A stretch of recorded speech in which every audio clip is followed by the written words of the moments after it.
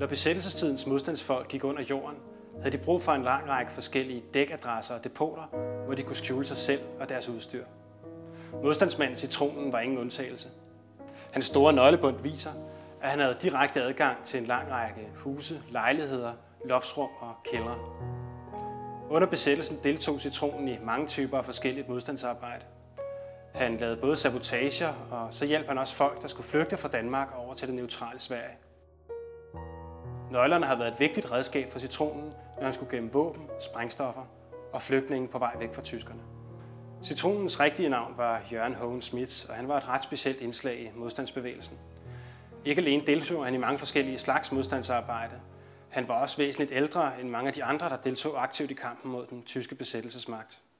Som 32-årig familiefar begyndte han i 1942 at ødelægge tyske biler på den fabrik, hvor han havde arbejde. Og i 1943 blev han medlem af den store modstandsorganisation Holger Danske, hvor han blev fuldtidssabotør. Et arbejde, der i slutningen af 43 tvang ham til at gå under jorden og flygte i en længere periode, hvor han var væk fra sin familie. Fra foråret 1944 blev Citronens vigtigste opgave at hjælpe flygtninge til Sverige. I flugtorganisationen Speditøren fik han hjulpet 100 mennesker væk fra det tysk besatte Danmark.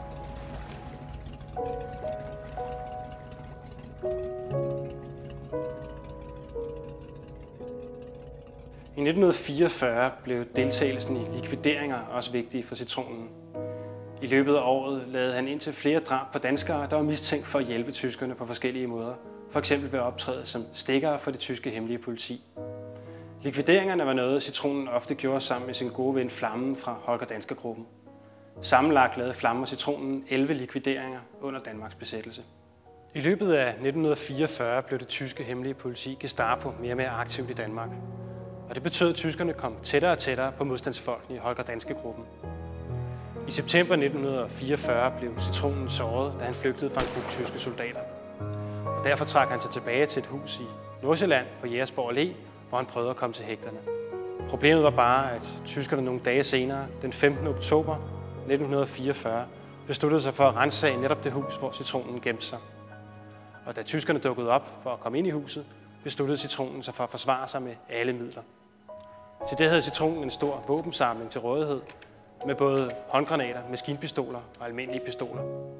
Og da Citronen begyndte at skyde efter tyskerne, svarede de igen, og det kom til en flere timer lang ildkamp på Jægersborg Allé.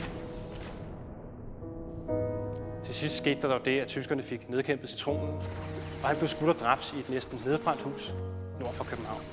Citronens ildkamp og hans død er et klart udtryk for, at selv ikke dækadresser og store nøglebunter i den sidste tid af besættelsen kunne skabe fuld sikkerhed for dem, der var aktive i kampen mod tyskerne.